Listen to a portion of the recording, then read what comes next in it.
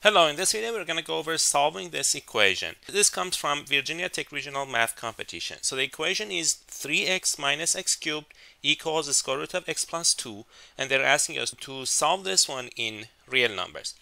So at this point you may want to pause, think about the problem, and then come back and watch the solution. So the first thing that I thought is, and that would be the most natural thing, to square both sides. The difficulty with that is that if you square both sides, you're going to end up with a degree 6 polynomial, and who knows if that can be solved or not. I did square it, and I realized that x equals 2 is going to be a solution if we square both sides. Because if we plug in x equals 2, we're going to get 6 minus 8 on one side, and when you square that you get 4, and on the other side you get root 2 plus 2, and when you square that you also get 4. So x equals 2 is a solution when you square both sides.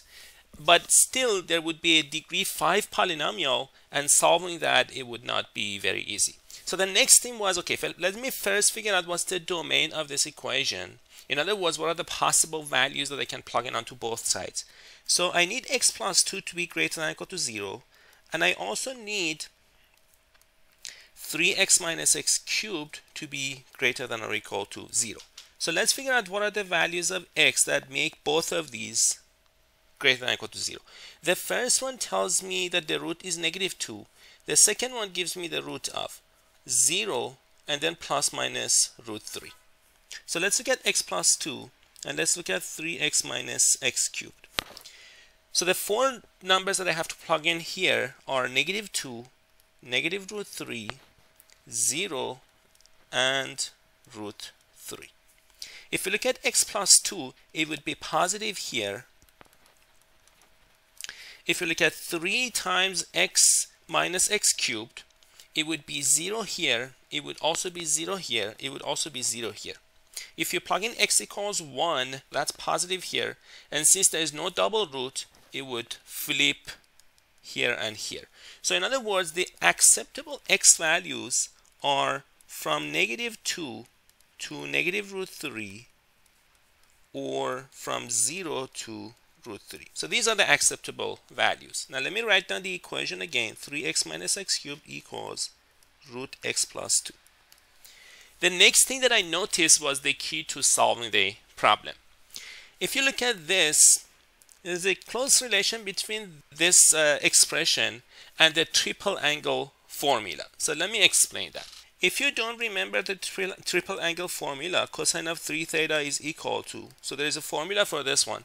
If you don't remember that, here's one way of driving this, and I also have a video on this topic. If you want to check out the description, it will be in the description of the video. If you look at cosine of theta plus I sine of theta cubed, this would be cosine of 3 theta plus I sine of 3 theta. If you expand the left side, you get cosine cubed theta plus 3 cosine squared theta times I sine of theta plus 3 cosine of theta times I sine of theta all squared plus I sine of theta all cubed. That's equal to cosine of 3 theta plus I sine of 3 theta. If you look at the real part of both sides, the real part of this, the left side, is going to be cosine cubed theta and then plus 3 cosine of theta times minus sine squared theta, and the right hand side has real part of cosine of 3 theta. If you replace this guy by sine squared is 1 minus cosine squared, so this would be cosine squared minus 1. That will give us cosine cubed theta plus 3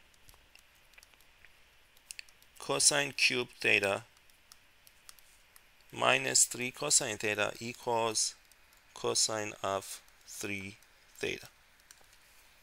Now if we simplify this, we get cosine of 3 theta equals 4 cosine cubed minus 3 cosine of theta. Okay, so there's a similarity between this one and the left hand side of the equality. If we rewrite this, we get that. Now If I notice x cannot be more than 2 or less than -2 based on the discussion that we had here. So based on the discussion here, the range for x is between -2 to -√3 or from 0 to √3. So it cannot be more than 2, it cannot be less than -2. So I can replace x by 2 cosine of theta. So let's see what happens if you do that. And the inspiration was from the triple angle formula. We get 6 cosine of theta minus 8 cosine cubed of theta equals the square root of 2 cosine of theta plus 2. Of course, when I do that, I can restrict my theta to some angle between 0 and pi, because anything outside of that range would give me the same values. From 0 to pi, I obtain all possible values of cosine of theta. Now this side, if you factor a -2, you will get 4 cosine cubed of theta minus 3 cosine of theta. And if you notice, that's exactly the triple angle formula. And if you factor a 2 from the right side, we get cosine of theta plus 1. Now, this side is -2 cosine of 3 theta. Let's look at what happens on the right. Let me remind you of the double angle formula. Double angle formula tells us cosine of 2x is equal to 2 cosine squared of x minus 1. So this means 1 plus cosine of 2x is 2 cosine squared of x. So let's replace 1 plus cosine of theta by 2 cosine squared of theta over 2. Now, since theta is between 0 and pi, theta over 2 is between 0 and pi over 2. So this becomes minus 2 cosine of 3 theta is equal to 2 cosine of theta over 2. And again, theta over 2 is in the first quadrant, so I can get rid of the square root without worrying about absolute value. So this means cosine of 3 theta minus cosine of 3 theta is equal to cosine of theta over 2. And theta is an angle between 0 and pi. Now, this is an equation that I can solve. So if I look at this, this is cosine of theta. I can add pi here is equal to cosine of theta over 2. Now, when are two cosines the same? When the two angles are either the same plus minus 2 pi or they are negative of each other plus minus 2 pi. So what does that mean? It means 3 theta plus pi is equal to 2 pi k plus theta over 2, or 3 theta plus pi is 2 pi k minus theta over 2.